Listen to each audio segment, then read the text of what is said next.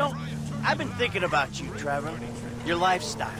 Oh, have you? Really? Yes, I have. People always try to label you. You know? Maniac, psycho, Friend, industry leader. Some ways you defy categorization. But then, What? think about it. Where you live. Sandy Shores, you precious ass. I'm sorry there ain't a place nearby for you to get your colonics. Right. But why are you out here? It's off the grid. We're away from it all. It's somewhere real and authentic. This is America! And real people ain't been priced out yet. Yeah, well, what if it gets gentrified? Then I'll fucking move. Okay. What about the way you dress? What about it?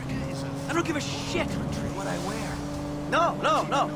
If you don't give a shit, you wear clean clothes that fit. So yours are all a little out there, you know, a little wacky. Whatever's in the shop is what I get. Jesus, what is this? It's not an absence of taste, T.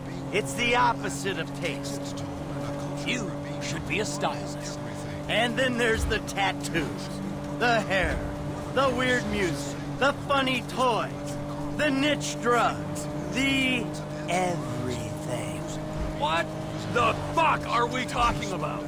You are a hipster. What? You're a hipster. I hate hipsters.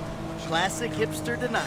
I abhor hipsters. I eat them for fun. Hipsters love saying they hate hipsters. What I really fucking do. Self-hatred. Common hipster affliction.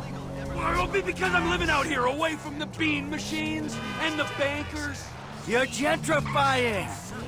Soon, the skinny jeans will show up, then the skinny lattes, and then the bankers. And you'll be somewhere else, starting the cycle all over again. Maybe you're not a classic garden variety hipster, but you're what the hipsters aspire to be. You, Trevor, are the proto-hipster. I don't know what you're talking about. I don't agree with what you're saying. You're talking bullshit. You're trying to wind me up. But I'm very angry.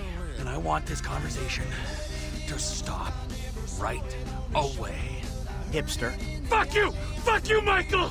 Say it again. I've made my point. I'm not a sadist.